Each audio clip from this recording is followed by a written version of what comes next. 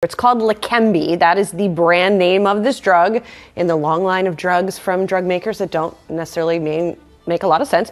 It's manufactured by Biogen and its partner Eisai. It's going to cost $26,500 per year. That is the list price. First of all, because of the phase of approval right now, you have to pay for it out of pocket. Eventually, they're hoping for full approval, and then it would be something that Medicare, insurers, etc. would pay for. As the new CEO, Chris Viehbacher of Biogen, talked about in the call, it has shows 37% improvement versus placebo, but you need to get it early, you need to get early diagnosis, and you also need to do testing in advance to show evidence of those plaques I was talking about. So there are some hurdles here to go through, but it's the first probably promising sign in a little while here, because Yahoo Helm was an absolute bust really for the company, that things are moving forward.